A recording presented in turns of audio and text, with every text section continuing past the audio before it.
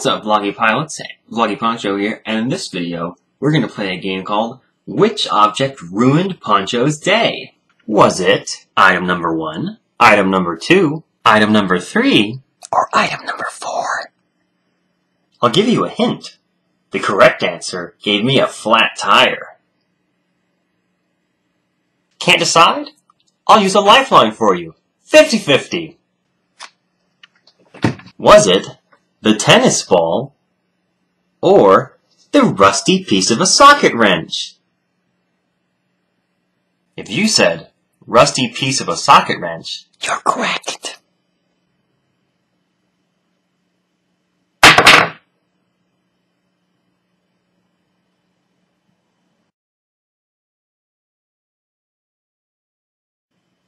So yeah, long day at Poncho's house. This actually happened a couple days ago. The last vlog I put up when I was making my apology and talking about my goals. After that, I went bowling with a buddy from work, and I bowled okay. My best game was 119, so I wasn't happy with it, but I did do something new for the first time. I got 3 games over 100 in a row, so I'm getting more consistent, which is really the goal. Because if I can consistently get over 100, eventually I'll get lucky and get 150.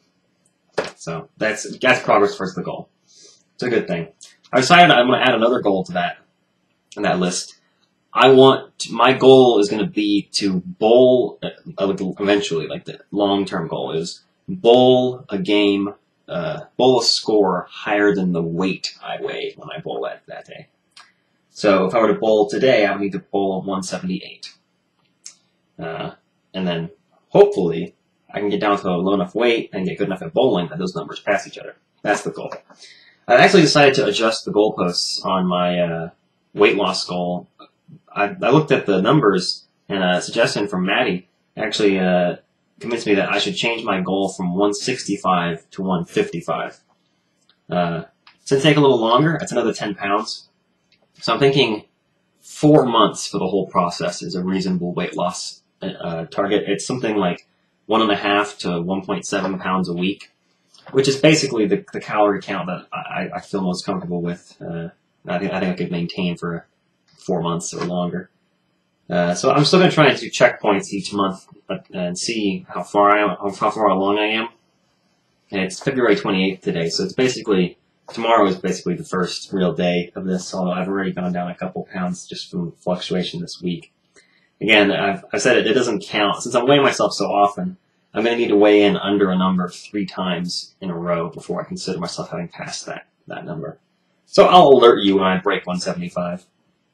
But, yeah, so I went bowling after making that vlog, and then I bowled a couple of good games, and then my buddy left, and I went to bowl another game by myself, but I might have already worn out my hand, and I was getting tired, so I was bowling terribly. I had gone through like 5 frames and got like 25 points. I just said, forget it, and I walked out halfway through the game, which is no big deal. They cleared the lane anyway. And then on the way home, I had something that never happened to me before. I got a flat tire. And it wasn't like, oh, it needs a little air. It was flat. So I'm driving down the road. I'm like a mile from my apartment. And I'm going along, and I just hear like a muffled pop thump noise. It's hard to describe what it was because it was a pop. But it was nothing like a pop of a balloon or bubble gum or it's like bubble wrap. Those are all high-pitched pops. It was definitely a pop, but it was a very low-pitched pop. So I don't really know how to describe it. It's like popping a really thick, heavy balloon, which is what a tire is. But it's difficult to I'd never heard that sound before, and the fact that I heard it behind me, like from outside the car, from inside the car, it was even stranger, and I wasn't sure when I heard it first. It sounded a little bit like I ran something over. Like if you run over a stick, you kind of like thump as you hit it, and it kind of like, it might go up and hit the bottom of the undercarriage of the car or whatever. But it was different than that. And then right after it, I noticed that I was getting like a noise noise coming from the back. And I wasn't sure if it was in the song on the radio or what, so I turned off the music and I listened. And then I wasn't sure if it was the engine noise or if I was hearing something behind me. And so I tested it and I hit the gas to accelerate a little bit to see if me hitting the ignition would make the thing speed up. And it didn't at first, because I was still going the same speed. And so I knew it was my tire and not my engine making the sound. Plus it sounded like it was coming from behind me. That can be deceptive. And I wasn't I still wasn't convinced. I still didn't want to believe it. And so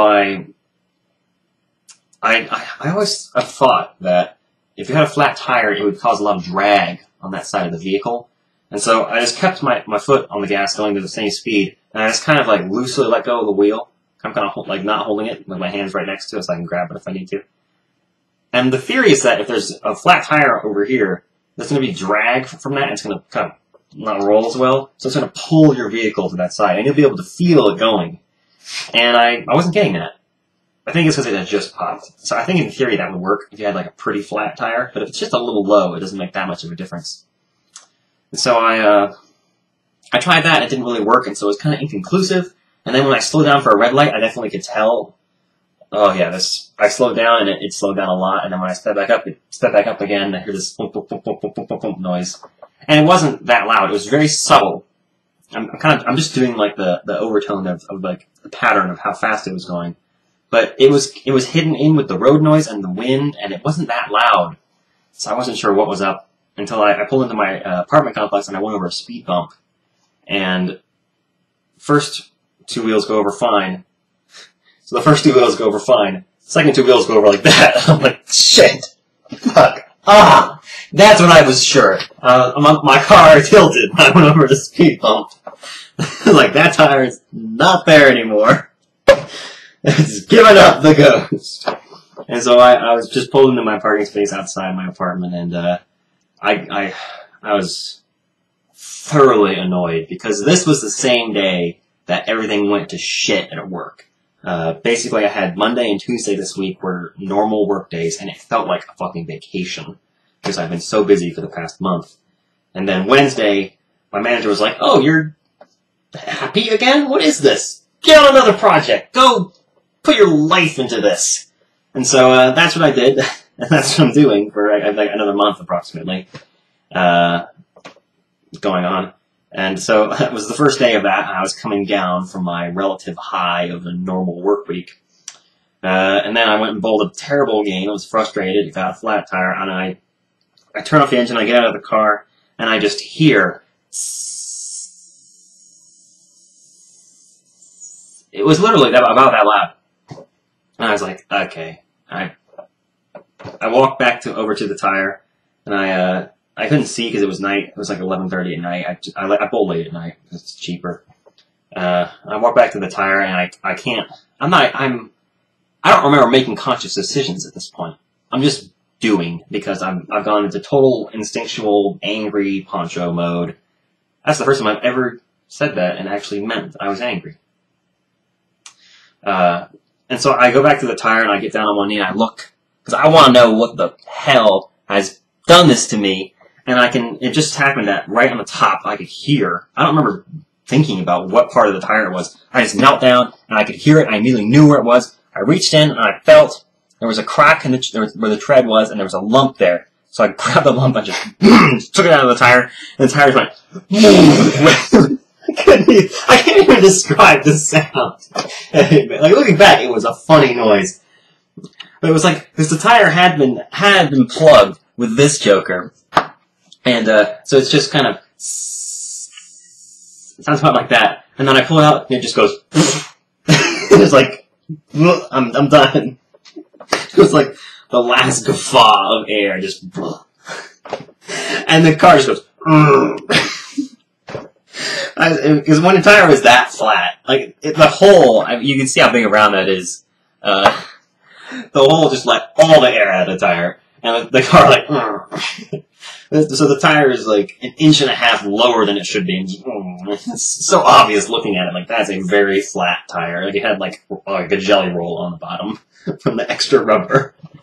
And so I pull this out, And I see what it is in the street lamp, and I pick it up and I put my arms on my side, and I look at my flat tire, and I just drop it on the ground and like tink, tink, tink, on the asphalt.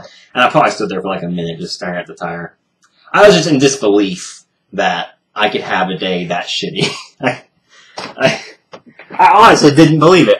I wasn't thinking at all. I was mentally just completely in denial. I was no conscious thought at all, totally refusing to acknowledge what had happened because I did not want to deal with it. And then I just I think I just got kind of mad. I was just like, fuck! And I just stood there for a while. And then I figured out what I had to do. I took the thing inside so I could take a look at it, and I was like, I'm not going to change the tire at night. I can't see what I'm doing. And so I got up the next morning, and I slept in a little bit because I figured a flat tire is a pretty good excuse to be late for work. And I'm just looking for any excuse to be late for work with the kind of stuff I've been doing lately. And so I got up, and about 10 o'clock I went out there to the car to see what I could do. And I'd never changed a tire before. I knew in theory what I was supposed to do, and I know all the basic stuff about like which way to turn the nuts to loosen them and which way to tighten them. And I knew the theory that like, you do this, and then you jack it off, and then you take the wheel off, and you put the other one on, and you let it back down, and then safe change the tire. It's not that complicated. And I knew where my spare tire was in the back of my Prius, and so I was like, in theory, I can change a tire. I don't need anybody's help for this. But I had called my dad to ask him where I should look to get a replacement, because I was already thinking ahead how to handle that. And so this was yesterday. This was happening. The day before yesterday it happened, and then yesterday I was dealing with it. Today I finally got it fixed. But anyway, so I went out there to change the tire. And the experience of changing a tire was interesting because the night it happened, I went out in the glove box and I took out the driver's manual from my car. And I took it inside and I sat right here and read it. And I sort of just walked myself through mentally the steps to change the tire just to make sure I wasn't missing anything important. I pretty much knew what I was going to have to do. And it was exactly what I expected, according to the book. Then I got out there the next day, and there's some things I didn't think about, which is, firstly, was how extremely self-conscious I felt changing a tire. I don't know why, but I felt like everybody was on their porch just looking at me like, he doesn't even know how to drive. And I actually brought a chair out there with me because I was like, this might take a while. I was right. So I pulled my folding chair out there with me with my flashlight to look underneath things and the driver's manual again. And so I opened up the back of the Prius, and there's like layers of stuff underneath the back of the hatchback. So I take the carpet layer out and put that in the back seat, and then there's like a plastic layer that is like got carpet glued to it. So it's like 2 layers of carpet. You take that and you like open it, and it like folds in half, and you take it out. I put that in the back seat, and then there's this big plastic bucket there with like the jack, or not the jack, not yet. There's like the jack handle and the lug nut wrench are in there. So you take that big plastic box out, and put that onto the side, and underneath there is the jack screwed onto the top of the tire, holding it in place. So I unscrew that, take the jack out, take the tire out, which is actually a pretty decent spare tire. So it has like a 3,000 mile life. It's not a crappy donut spare tire. I take all this stuff out, and then I get down to business. I was able to identify on the bottom of the vehicle where the jack point was, mostly because it looked like someone had jacked up my car a couple times in the past. Although I asked my dad, and he never changed the tire on it, so it must have been at the shop. And so I was able to figure out,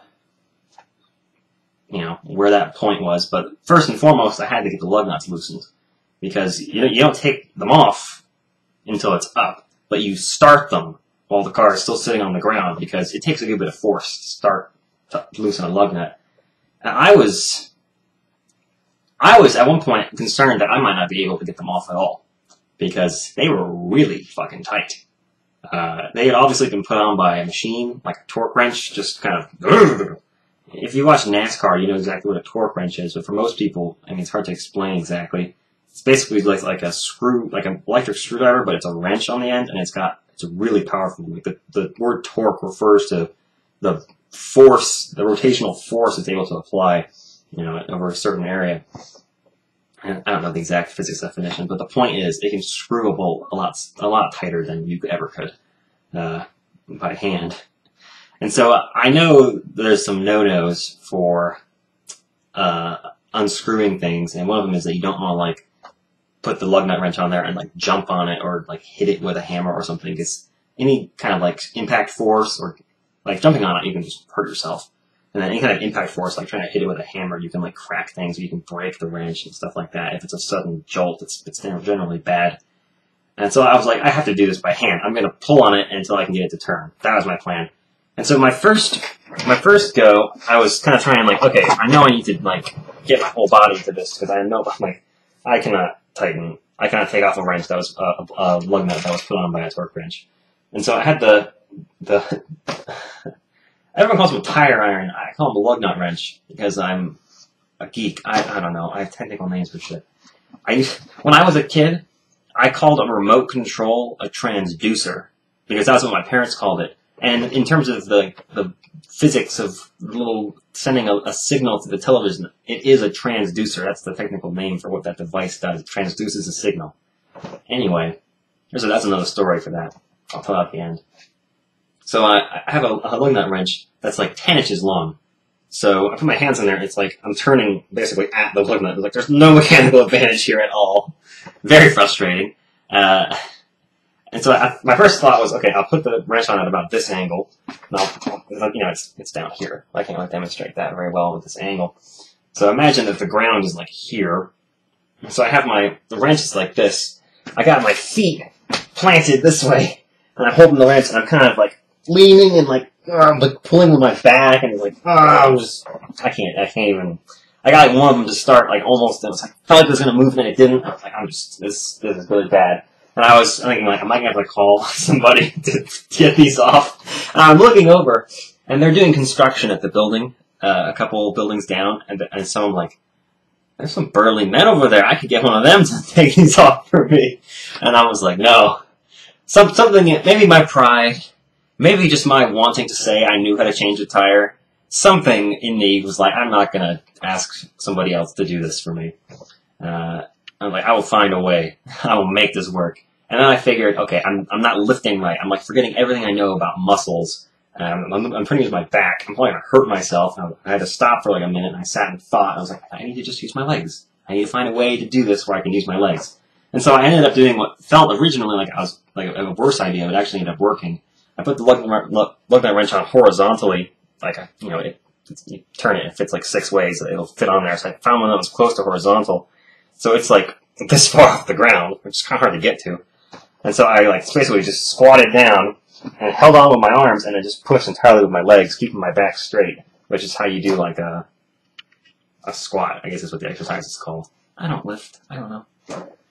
And that worked fine. I was able to get all 5 of them off with relative ease, actually. And once I started using my legs, I was able to do it. My quadriceps, which are the legs that you use to extend your muscle, to extend your legs, are pretty much the only strong muscle in my body. Just because they have to lift my fat ass up all the time. Plus, all the hiking I did back in high school, I've like permanently improved them. They have a muscle tone that the rest of my body just totally lacks. And so once I got the lug nuts off, I put the jack under the appropriate place, and very slowly, very scared, I was like, I'm just afraid that this car is going to fall off of the jack and something terrible is going to happen. And so I managed to get the car up, and I finger tightened all the lug nuts off. I pulled the tire off. I put the spare on. I had to figure out which way to put the spare on, because I wasn't quite sure. Like, it didn't say like outside, inside. I had to look at the picture really carefully in the guide to make sure I had it on the right way. And then, finger tighten the lug nuts, put the car back down, and then tighten the lug nuts. Now, one of the things that you might not know about taking a tire off, or really more importantly, putting a tire on, is the order. I actually did already know. I already knew this. My dad had told me when I was younger. I never used it, but I remembered it. It was the order that you put the nuts on. So, I'm going to demonstrate this. So there's usually 5.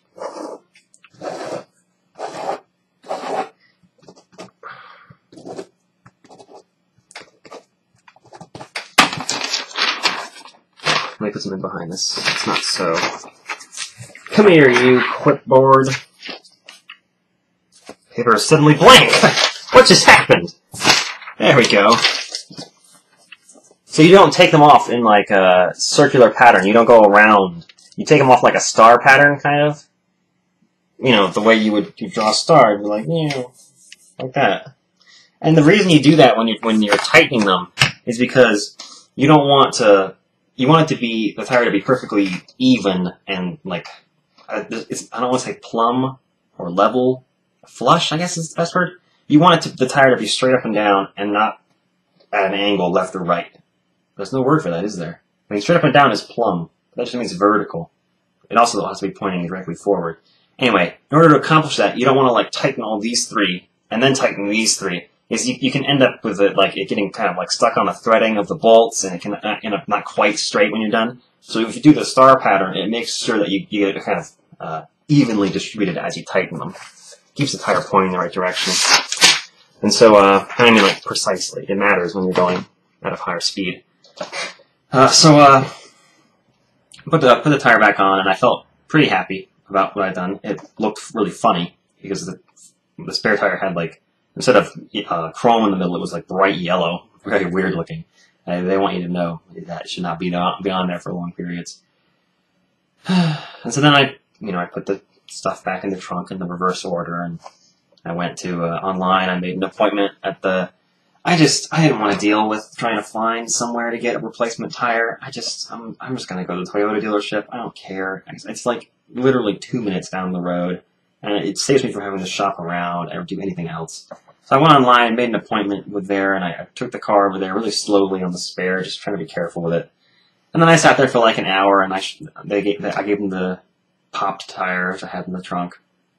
And the hole was too big to patch, so I had to buy another tire, which I get the feeling they would tell me that even if the hole was small enough to patch, because it's a fucking car dealership, and their whole job is to suck as much money out of you as possible. I'm convinced, I shouldn't say this, but I'm convinced that any company that's involved with cars is evil. They just want to suck as much money out of you as possible. And it's pretty much true. GM actually is going through a recall right now. You might have heard about it on the news. Supposedly it's like an ignition issue that I don't know what exactly the story is, but it's responsible for 13 deaths. And the news media are saying that GM knew about it back in 2004 and didn't do anything. Which makes me think of the scene from Fight Club, the very beginning of Fight Club, when Norton is doing talking about his job with the guy on the plane. He talks about, looking at the burnt body inside the car and all that, and he says, like, if A is the cost of doing a recall, and B is the potential loss to lawsuits for not doing a recall, if if A is bigger than B, we don't do a recall. And then the guy on the plane is like, what car company do you work for? He's just like, a major one. It's like, they were talking about GM. Yeah, so we knew about a problem, like in 2004, that's now responsible for 13 deaths, and I guess it cost us less to not do a recall. But now we have to, because people are fucking dying. Like 100,000 vehicles or something like that have to be recalled. Anyway, so I'm at the dealership getting as much money sucked out of me as possible. This is actually the Toyota dealership, but it doesn't matter. All car companies will do this to you. Really, your only mechanic that's not going to rip you off is a mom-and-pop mechanic who depends on word of mouth for his business. That's really it. Because if he depends on word of mouth, he can't rip you off, at least not much. But a big dealership that has like the big brand stuck on the outside of the building, people who have that kind of car are going to be like, that's where I should go. This makes sense, right? And then they just rip you off.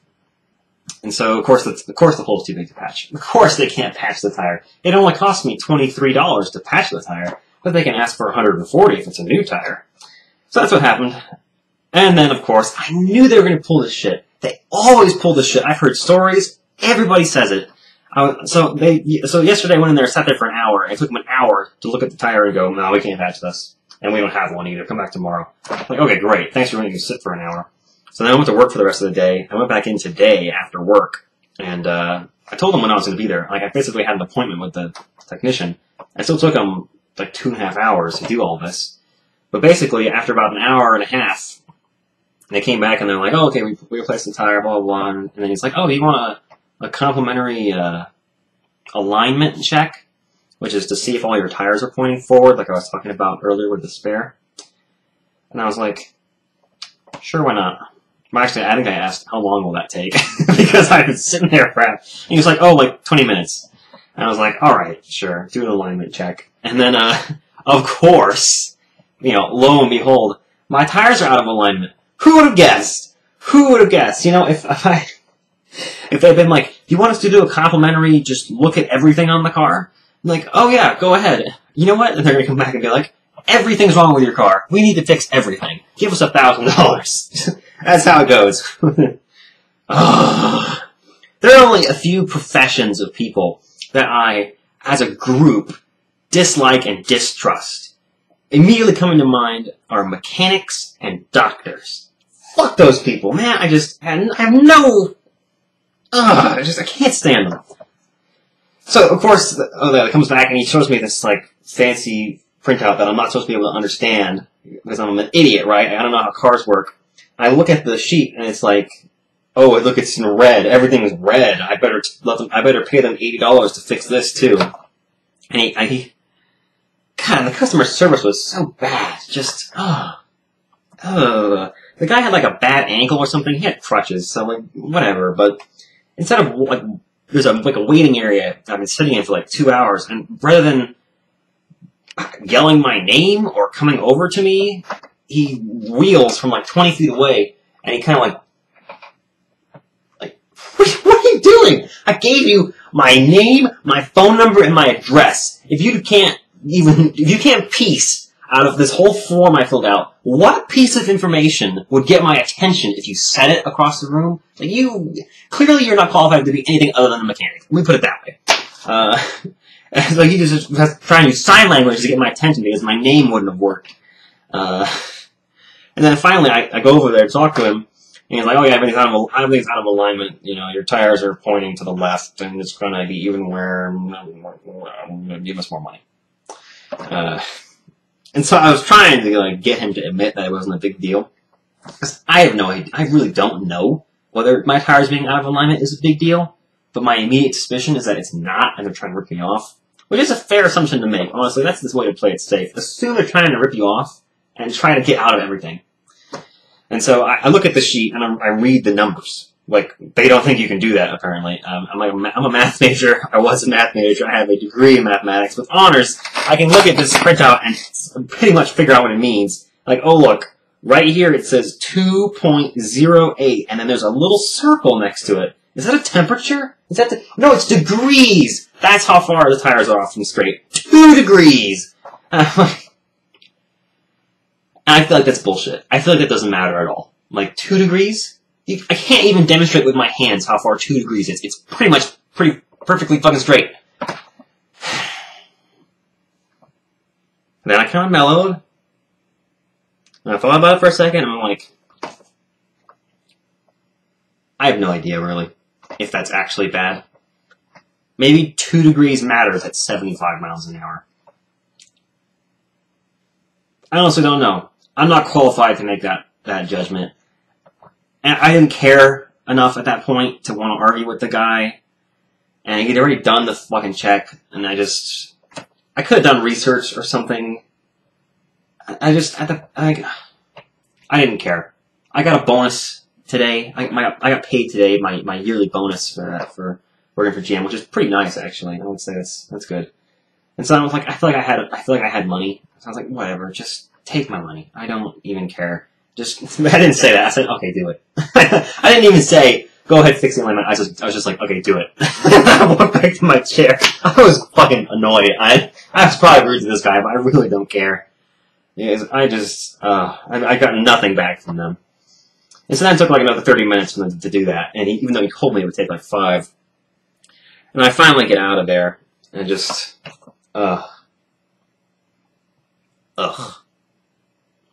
So my tire's fixed, which is good.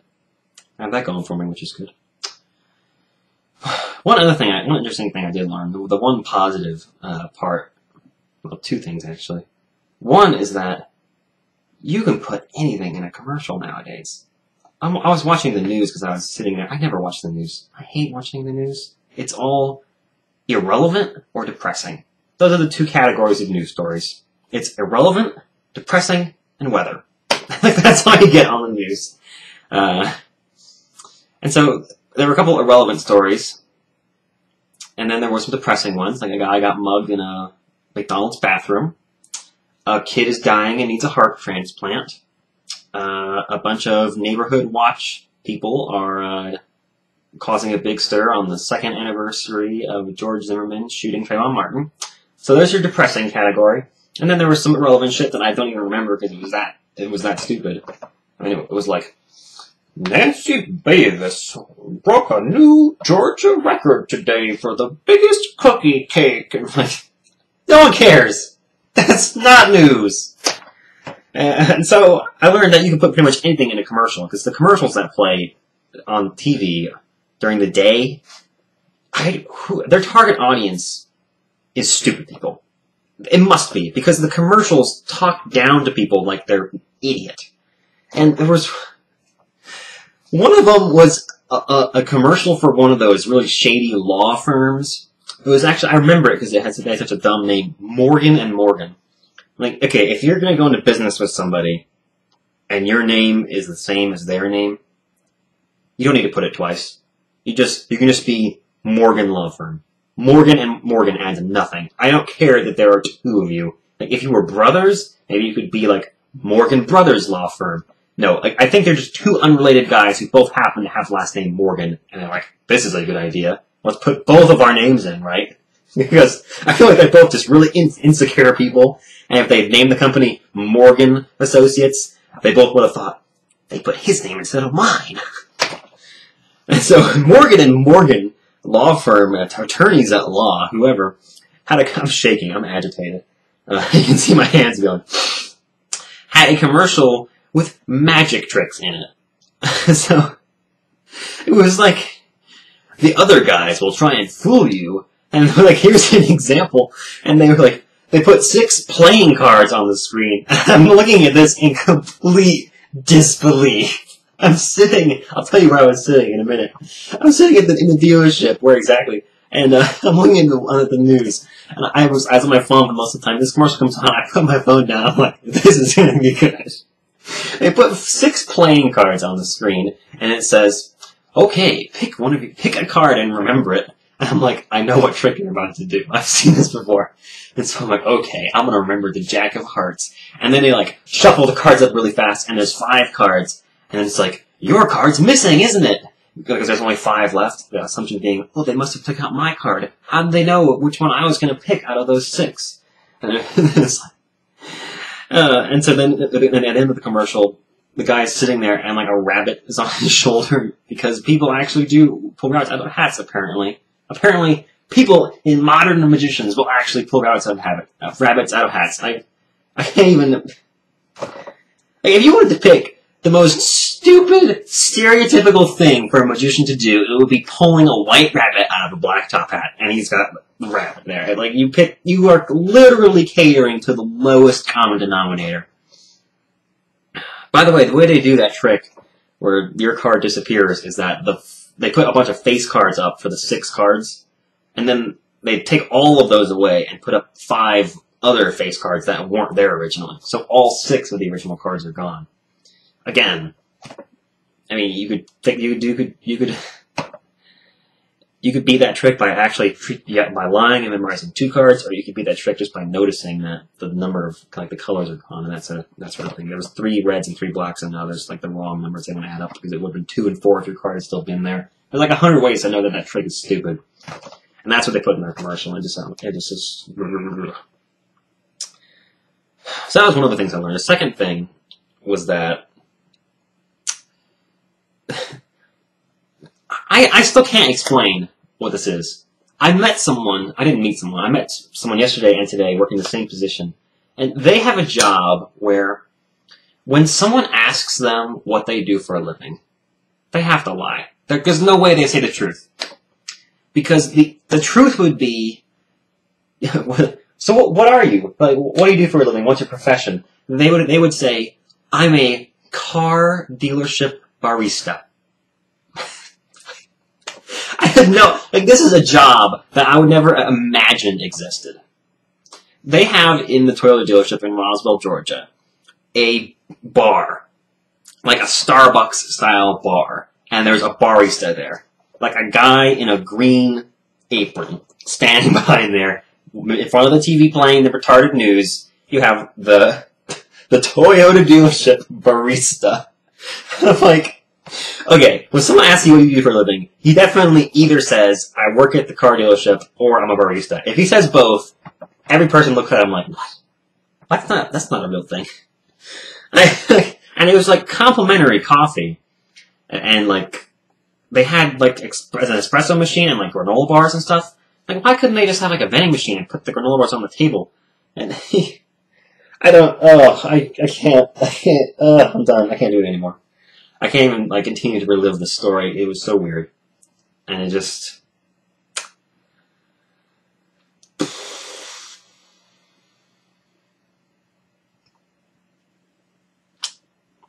Yeah, so that's what I did yesterday and today. And I'm working this weekend again too, by the way. In case you were wondering. So this will be the 5th weekend in a row I've worked at least one day.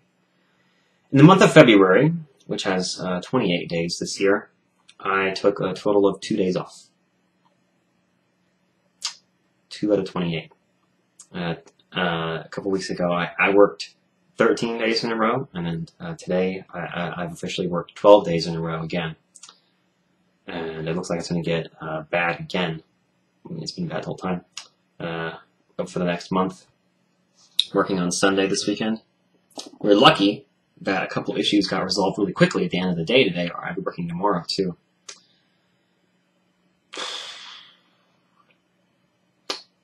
It's hard out there for a software developer.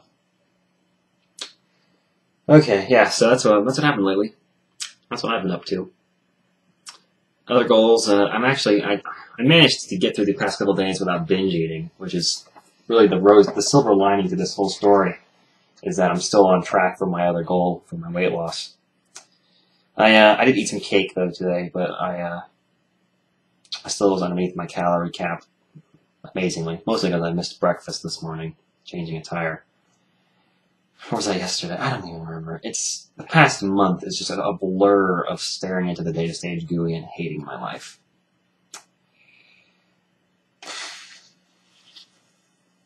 Okay, see you tomorrow.